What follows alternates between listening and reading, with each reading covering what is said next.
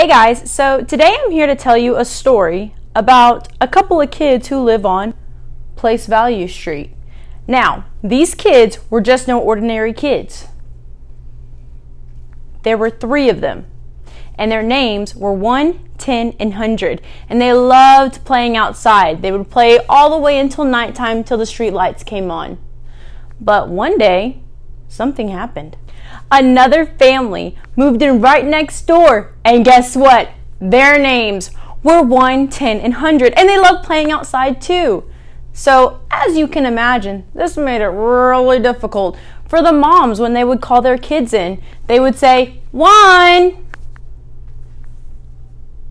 And no one knew which mom was calling.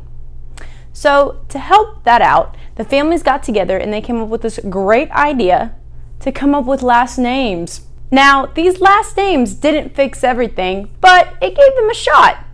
Then they realized, so that way there was no confusion, the families were going to build a fence. Now, this fence, oddly enough, looked exactly like a comma.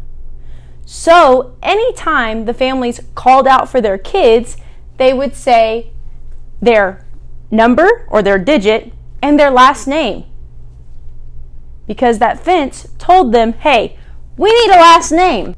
For example, if the moms wanted to call someone in, they would say 14,971. Because there's no comma or gate at the end of this number over here, we don't need to say their last name. But the comma means say their last name. Let's try it with another number.